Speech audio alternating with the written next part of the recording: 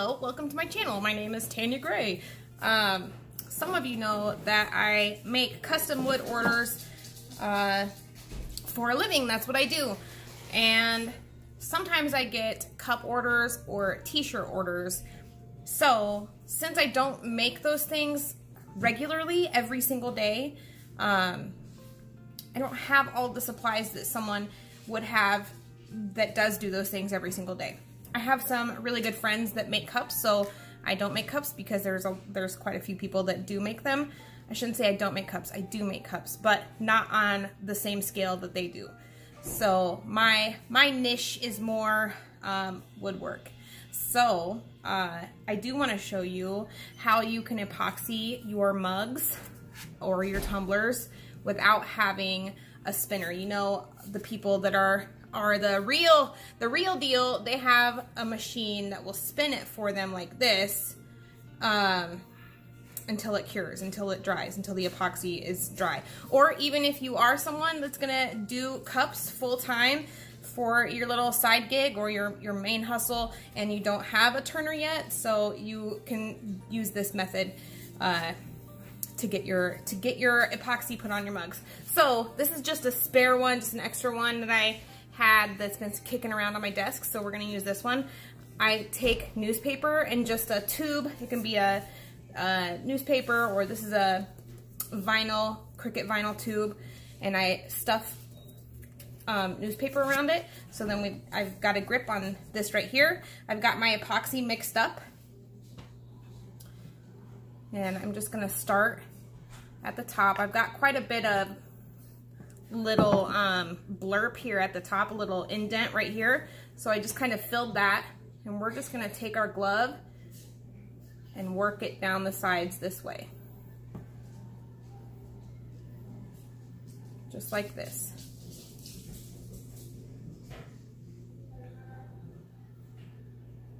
It's weird that I'm not watching what I'm doing. Normally I would be looking at what I've got going on, but I want you guys to see it.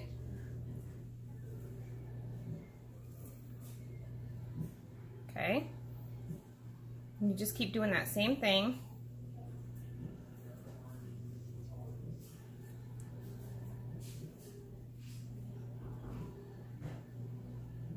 You don't want it to drip, so you want to, like, you're gonna have excess that falls off as you're doing this, unless you do it in smaller chunks, and you can do it however you want. Just make sure that you've got control over the epoxy, and make sure that you've got something below you, newspaper or a work area that you don't particularly care about. And you're just gonna do it this way, okay? I've got some over here on this side that I'm working with.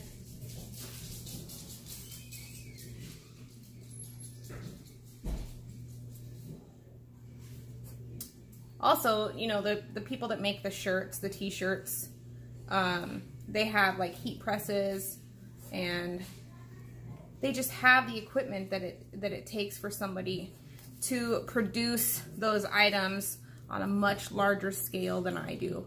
I like making the cups, but not as much as I like making the wood items. And I really like that my friends are able to make those cups and make a living off of, doing the cups as well. I also mixed way too much epoxy, you guys. I just mixed way too much. We're just working in thin layers here. Same thing.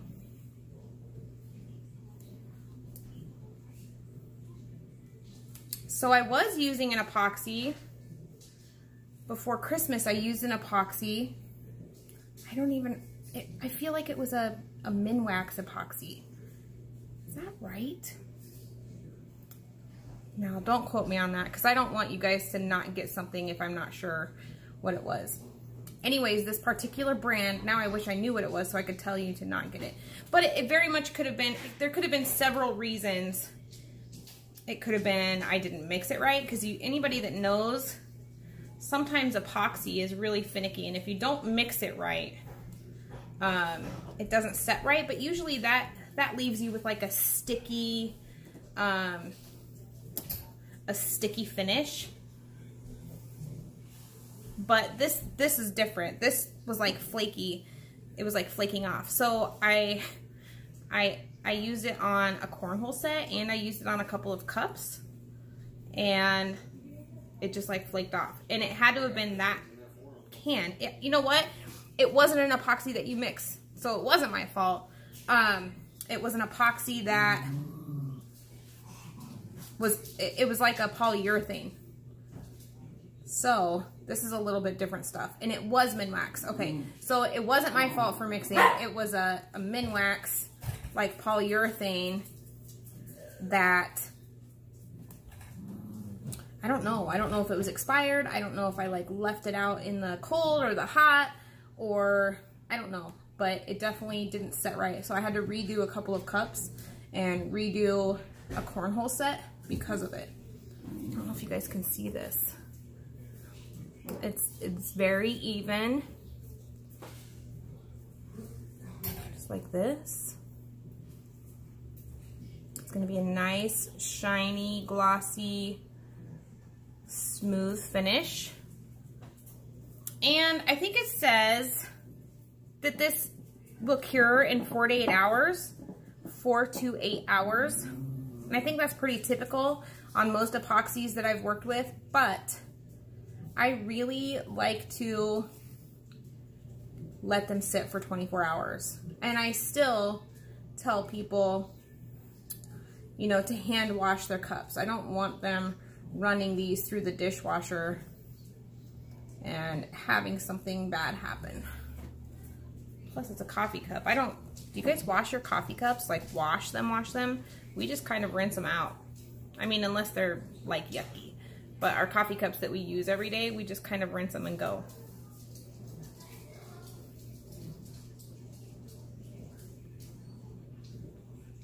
I like it. It looks nice. And I even had a part, because this one was just kind of a blooper that was sitting around on my desk. There was even a part on this chicken that kind of poked out a little bit on the vinyl that I don't see anymore. It all looks nice and smooth. You guys can see you see my studio lights reflecting in the chicken? Yeah, buddy.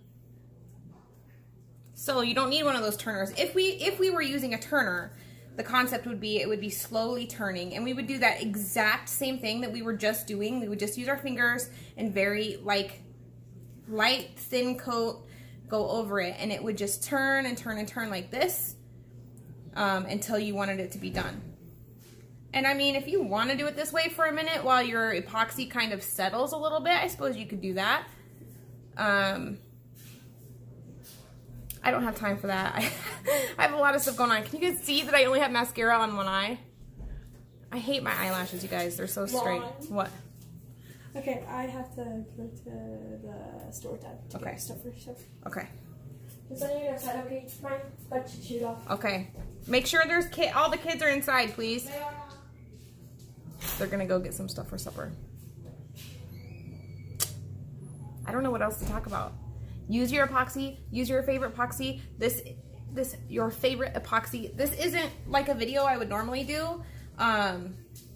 Even though I would like to do these videos, it's just kind of hard for me to video what I'm doing because my wood projects are very, like, not one day, you know what I mean? Like, sometimes one day I'll cut the wood, one day I'll sand it, one day I'll put everything together, the next day I'll paint it, the next day I'll frame it, you know what I mean? So it's really hard for me to do my wood stuff, but this was just a little quick DIY that I figured would be useful. It was useful for me. I was able to find one of these videos when I first started using the Cricut and wanting to make some extra money and didn't want to spend money to either buy a turner or make a turner.